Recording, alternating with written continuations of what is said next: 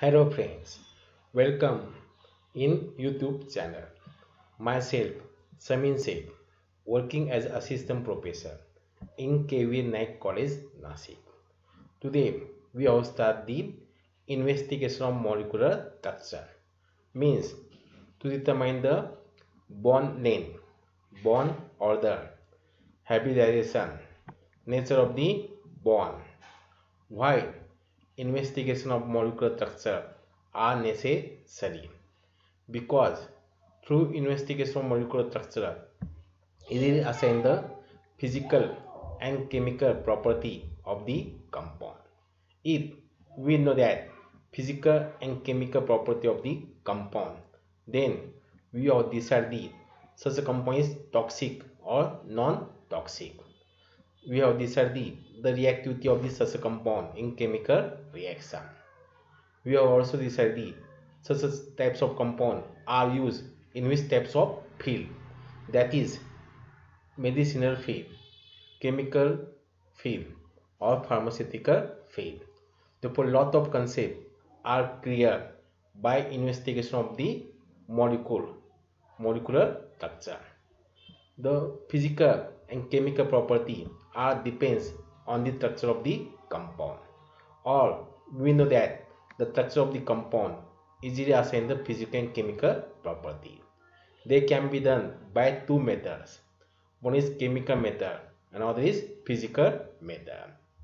But in chemical method, a lot of chemical tests are required for determination of the structure of compound. A more number of chemicals or more quantity there is also required, and more time is required for the analysis.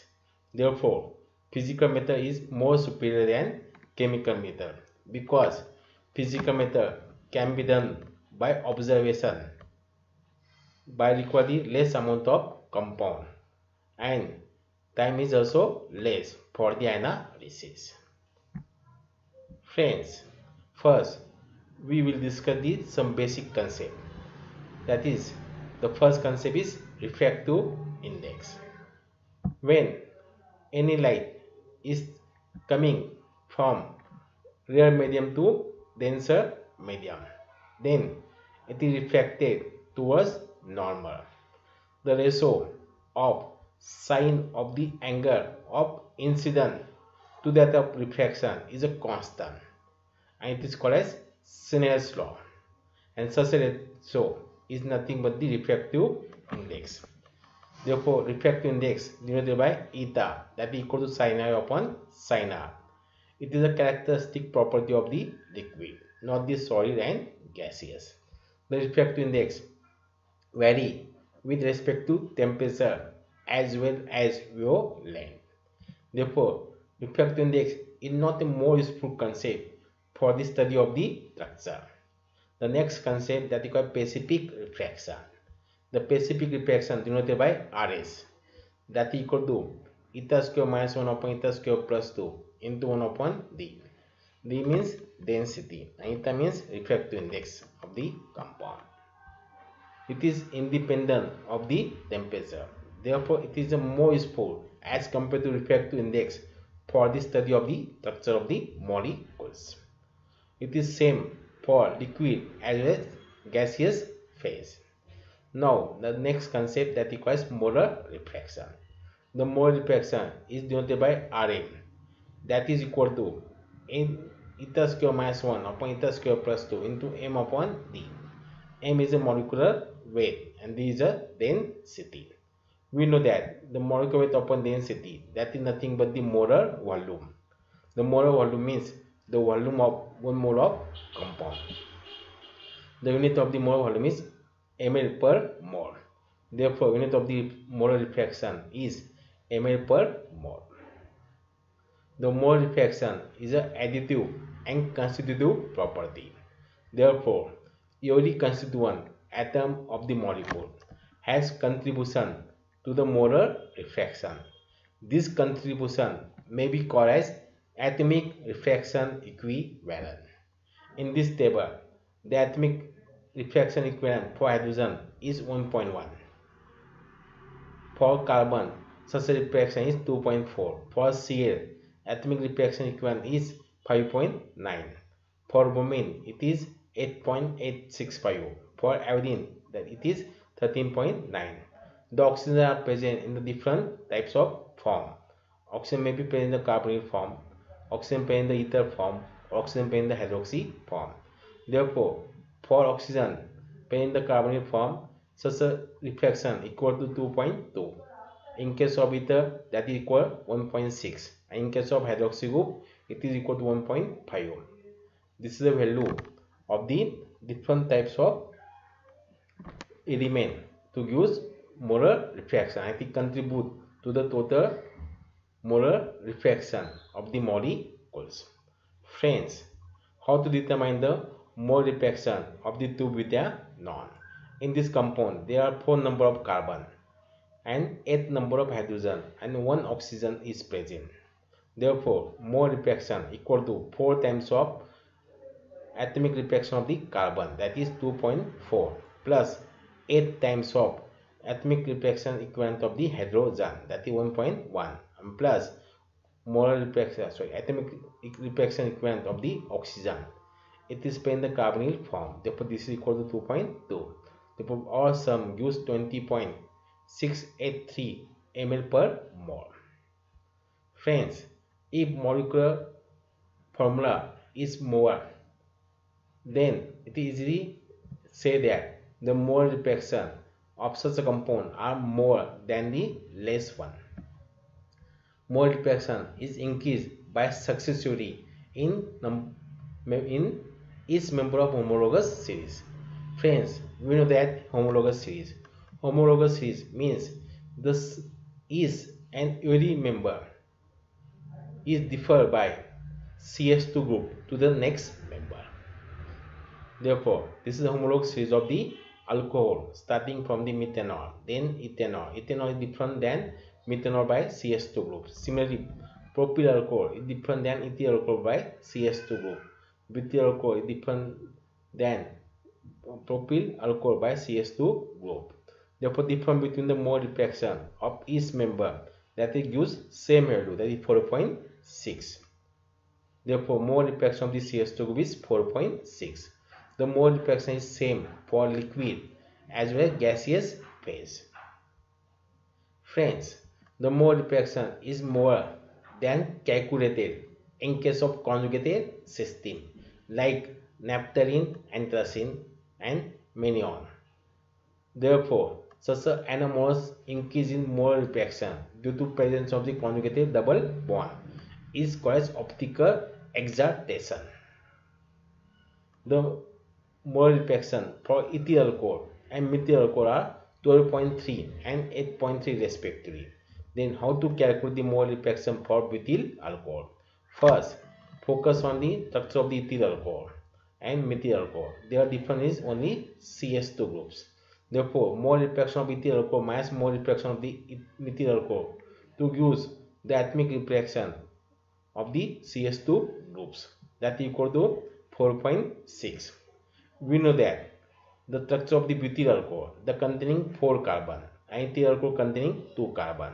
Therefore, difference between the structure of the butyl alcohol and ethyl alcohol, that is a 2 CS2 group. Therefore, molar refraction of the butyl alcohol is equal to molar refraction of the ethyl alcohol plus 2 times of CS2 groups. And we know that the value of the CS2 groups as well as ethyl alcohol in terms of molar refraction. They were putting the value of molar refraction in this equation. Therefore, that it gives 12.9. That is the molar refraction of ethyl alcohol plus 2 into 4 times 2 into 4.6. 4.6 is the molar refraction of the CS2 groups. Therefore, this equals 22.1 ml per mole. That is the molar refraction of the butyl alcohol. Now, molar refraction is same for liquid as well as gaseous phase. But how to determine the molar refraction of the solid compound? Generally, the solid compound are dissolved in the suitable solvent to make the solution. Then determine the density and refractive index of the solvent as well as solution, and Molar refraction of the solution is given by the following expression. That is, molar refraction of the solution denoted by R12 equal to in n square minus 1 upon n square plus 2 into n1 m1 plus n2 m2 upon d. n1 and n2 are the mole fraction of the solvent and solute respectively. m1 and m2 are the molecular weight of the solvent and solute respectively. Therefore, for solvent by using suffix 1 and for solute, that is a solid compound, by using suffix 2. Therefore, n square minus 1 upon n square plus 2 multiplied by each term, that is gives n square minus 1 upon n square plus 2 into n1 m1 upon d plus n square minus 1 upon n square plus 2 into n2 m2 upon d. Now, if n1 is out of the bracket, therefore this will become n square minus 1 upon n square plus 2 into m1 upon d. That is nothing but the molar refraction of the solvent. I think denoted by R1. Therefore, first term becomes n1 R1 plus similarly n square minus 1 upon n square plus 2 into m2 upon d. That is the molar refraction of the solute. That is denoted by R2. Therefore, this term becomes n2 into R2. We know that the value of the R12, that is molar refraction of the solution, as well as molar refraction of the solvent. Also, we know that the mole fraction N1 and N2. Therefore, easily determine the molar refraction of the solute, that is solid compound, equal to R12 minus N1 R1 upon N2. Now, friends, what is actually polar and non-polar molecule? Which types of situation of the electrons and nucleus are observed in the polar and non-polar molecule?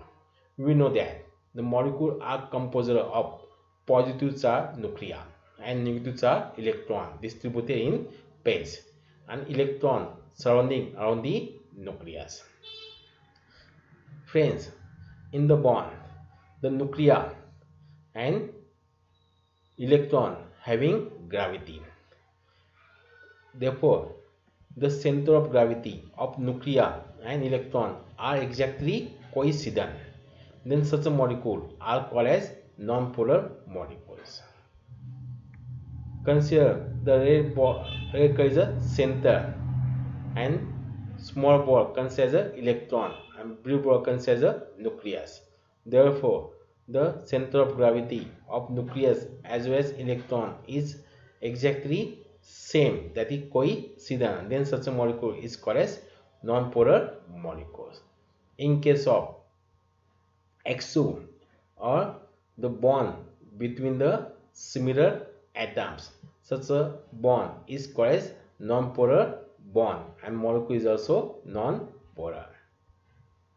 Friends, therefore it is easily concluded that in molecule in which center of gravity of positive nuclei are exactly coincident with than that of the electron, then such a molecule are belongs to non-polar molecules. Now, what situation is observed in case of polar molecule? If polar molecule, the positive charge nuclei and negative charge electron are move, but center of gravity of there are different, means not a coincident, then such a molecule belongs to polar groups, polar family. Therefore, if molecule in which center of gravity of positive nuclei are not coincident with than that of the electron, then such a molecule are called as polar molecules. Now friends, in polar molecule, there are two types of polar is observed. One, positive charge nuclei, that is center of gravity close to the one atoms, and center of gravity of the negative charge nuclei close to the other atoms. Therefore, gives two types of pole. The charge on such a pole is denoted by either plus q or minus q. The magnitude of the charge is same. Therefore, this is considered as a only q. The distance between these two poles is considered as a length denoted by L. Therefore, product of charge to that of length, that is nothing but the dipole moment, and dipole moment is denoted by U. Therefore, polar molecule having dipole moment, but for non-polar molecule, the dipole moment equal to 0. The order of charge is 10 to minus 10 electrostatic unit, and order of the length between the two types of charges is in order 10 to minus 8 centimeter. Therefore, the order of the dipole moment is equal to 10 to minus 18 ASU centimeter, that we consider 1 dB. Therefore, unit of the dipole moment is either ESU centimeter or dB, and 1 dB equal to 10 to minus 18 electrostatic unit centimeter. Now, friends, when non-polar molecules are placed into the electrical field, then which types of situation is observed? We know that when electrical field is applied, then there are two types of pole. One is plus, another is minus. The plus electron acts as a anode and minus electron acts as a cathode. Therefore, when such a molecule passes into the electrical field, then positive charge nuclei get attracted toward the negative plate, and negative charge nuclei get attracted toward the positive plate. Hence, at that time, center of gravity of the positive charge and center of gravity of the negative charge are not coincident. Hence, such a molecule becomes polar character, and such a character is temporary. After removal of the electrical field, then molecule come to their original position. Then polarization is disappear. These types of polarization is called as induced polarization. Induced polarization is denoted by UI. Therefore, induced polarization is directly proportional to the strength of the applied electrical field. The applied electrical field is denoted by X. The proportionality constant is denoted by alpha. Alpha is called as the deformability or polarizability of the molecules. What is the actual meaning of polarizability or deformability of the molecule? That is equal to UI upon X, means applied electrical field per unit, means the polarization, induced polarization per unit applied electrical field, or deformability means the ratio of the induced polarization to that of applied electrical field. Now, one famous scientist, that is Maxwell and Clausius, have shown that the polarizability, it depends on the dielectric constant of the medium.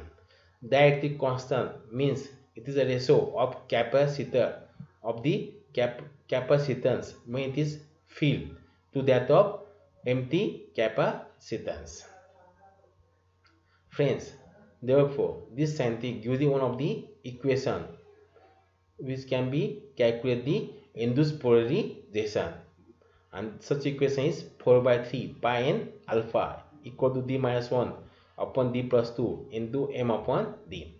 The n means Avogadro's number, alpha means deformability, d capital D means dielectric constant, small d means density, and capital M means molecular weight. But